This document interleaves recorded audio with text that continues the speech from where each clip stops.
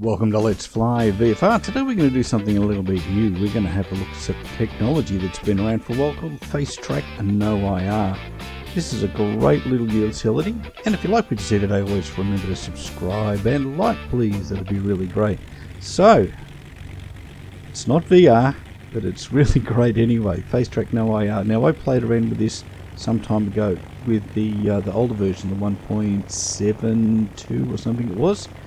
And since then it got a whole lot of upgrades. The gentleman who has created also had a little bit of bad luck as well, and so now with version 2 there is a small cost. It's massive at about I think it was $4 Oz. So this is it in operation. You can see my ugly face there on the screen, and you can see the webcam that I'm using tracking my face. So as I look right and left, the view moves around, so it makes it a lot more realistic. So let's go for a fly and see what this is all about. So you can see quite easy, quite smooth. Does take a little bit of setting up. You have to be patient to get it right, and it is a little bit light sensitive because it needs to be able to see your face well. But it is, well, it gives you 6 degrees of movement actually, guys. Now as I started out, I had this just set with your right and lefts, so I can just look around, and as we go along I'm going to do a little bit of adjusting to it, because you can actually move left and right, up and down, forward and back, and your left and right. So it's very, very good, and you can use it for anything. You can use it to control in a first person shooter. You can just duck around the wall, stick your head out, see if you don't get it shot off. Or in flight sims like xplane 11, P3D, DCS, it works fine. I've got it working in DCS at the moment. I've got it working here in xplane 11, and it's pretty good. I've even used the older version in some F1 racing games, which really makes it good. So you can see how smooth it is, and I'm not running the normal 4K that I've got. I've only got 1080p today. I forgot to turn it back up because the UIs don't always scale with some of these things. So here it is, Facetracknoir. So there's 2 pages you can go to. This is the main one, but here you can download there's some add-on pack that you need to go along with the core program. Probably about time I put my gear up.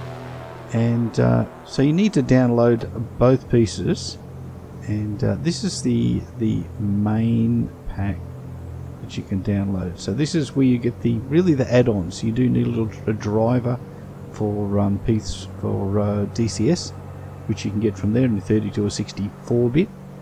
But once you just take some time to get it set, I'll show you my settings and give you a bit of an idea of where I'm at. If you're just a little patient, we'll get there. So I'm having a bit of fun flying the glorious Baron around.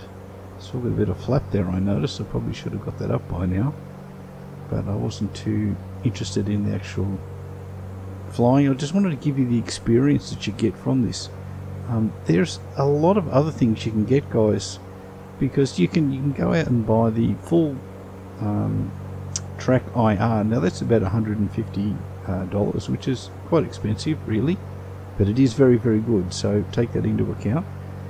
But if that's not within your budget and you would like to have something to look around like I'm doing here, I'm looking left and right, and you can zoom into the instruments and everything as well, guys, once you get it set up properly. So you can see it all working here and tracking my face as I was flying along.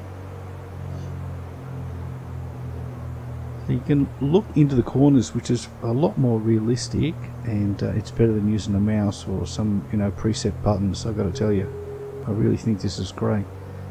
I lost it because I had a lot of trouble with my Samsung 850, I think it is, SSD. It crashed for me. It had a big hardware issue that required a software update, and now it's got that. It's working wonderfully, but yeah, I ended up losing my old version of this, which was free.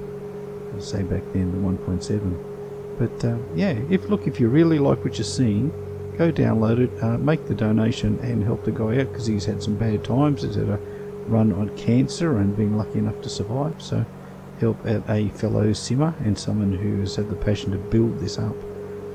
Now there's a couple of other things that I want to look at for myself, but they're probably not good for videos. There is another program I've discovered for doing 3D. So if you want the head tracking, and again, all you need with this version is a webcam, and a lot of you guys who fly in your laptops, with your laptops, will have one already built in, and if you haven't got one for home, they are pretty inexpensive to get hold of. So here we are again having a little bit of a look. Now these are the curves. The two curves that were on the left there are my yaws, and you can see that they've been working okay for a while. And you can see the little box turning as I move my face around. But now I've just adjusted it so I've got some vertical, and then that little panel that flashed up there was the control. So I use Control Alt and Z just to center it, so you can do that. You can also turn it on and off, so you can see it, you can adjust it, you just drag it around, and it will be very individual, you know, just because I do it and it works for my situation.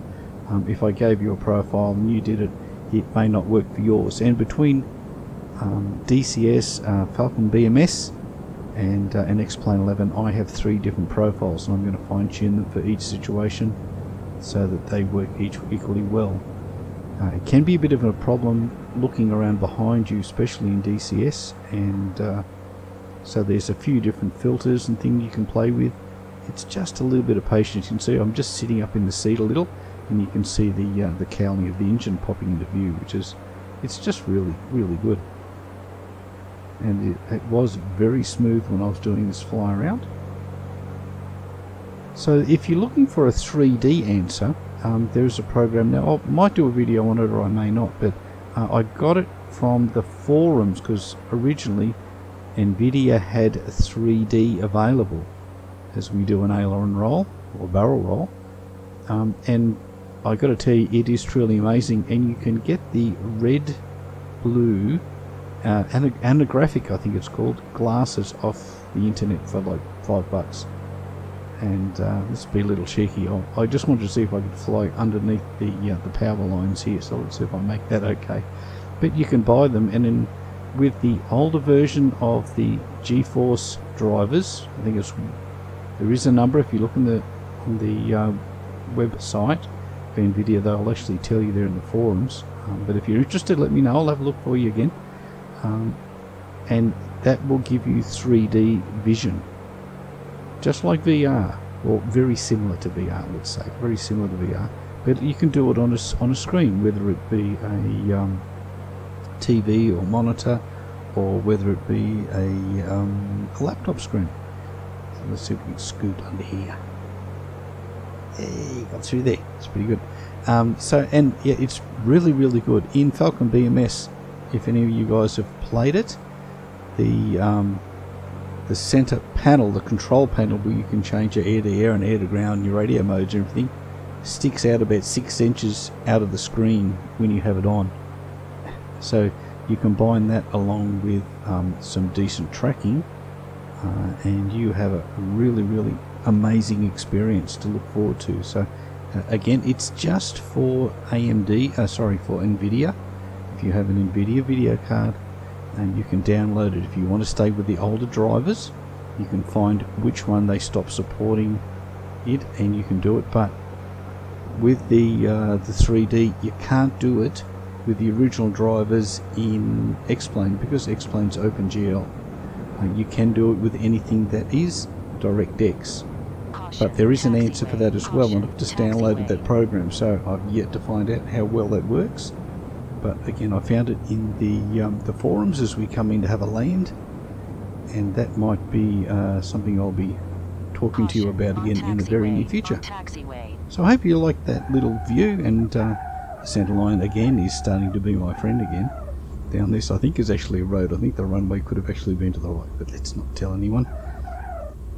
Hope you enjoyed the flight. If you enjoyed what I've done, please visit around the rest of the channel. Have a look at Let's Fly VFR here on YouTube. Visit letsflyvfr.com. Have a bit of a read around. If you're looking to buy anything or you need anything and you'd like to support the channel, that'd be a fantastic way to do it. You get a little bit of commission if you happen to buy through there. Again, subscribe and like, and I'll see you next week back here at Let's Fly VFR. See you soon. Bye bye.